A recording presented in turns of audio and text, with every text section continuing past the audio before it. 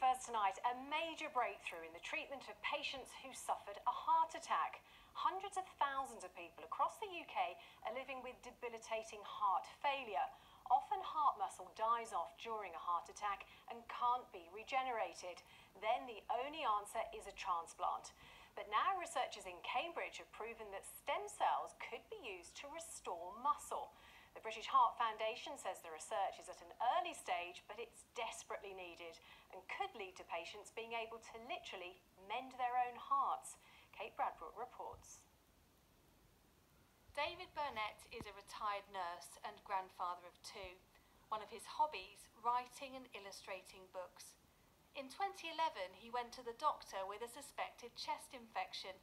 The reality was far more serious. He needed a quadruple heart bypass. It was a bit of a shock to the system. Your world suddenly stops, and everything that you've been getting on with, that you're taking for granted on a day-to-day basis, that's suddenly hanging in the balance. And you're thinking, will I get back to that, or won't I? Normal life just hangs by a thread, really, at that point. David's one of the lucky ones. He's responded well to treatment. But for many patients with heart failure, there are limited options. Only around 200 heart transplants are done in the UK each year, which is why scientists here at Cambridge University are trying to find an alternative. They're using a unique combination of stem cells to replace lost heart muscle. So an average heart attack wipes out around 1 billion cardiomyocytes. So that's a huge number of cells that patients lose during such an injury.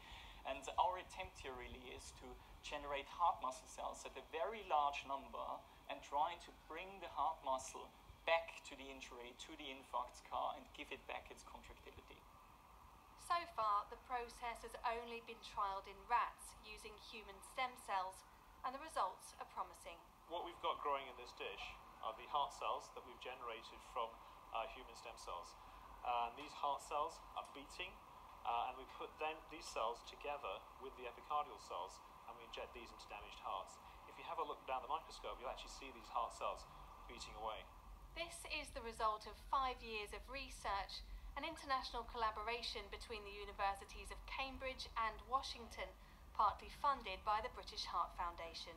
We have close to 1 million people living with heart failure, and we desperately need new treatments, revolutionary new treatments, to offer hope to the remaining patients who cannot receive transplantation. Scientists believe this is a huge step forward, but there's still a lot of work to be done.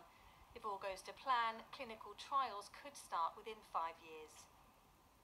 Well, Kate is here and joins me now. Kate, this is a big breakthrough, isn't it? They've been experimenting with stem cells for years, but this is the first time they've had some real success. Yes, scientists around the world have already been using stem cells, turning those into heart cells and trying to repair broken hearts, essentially. The difference here is that scientists have turned those stem cells into epicardial cells. That's the membrane around the heart. And they say the combination of the heart cells and the epicardial cells is really making a big difference.